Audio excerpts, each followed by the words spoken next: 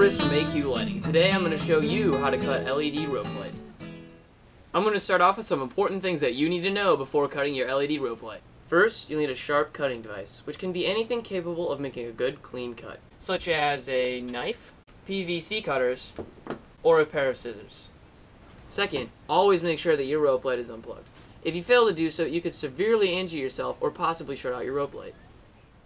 After unplugging your LED rope light, be sure to identify the proper locations to make the cut. These areas are factory marked by either the 3 dotted lines or a scissor symbol. AQL's rope light is marked by both 3 dotted lines and the scissor symbol every 30 inches. You can always look for the wire crossovers, which indicate the end and start of a new section. When cutting between these wires, be sure to avoid cutting the diodes.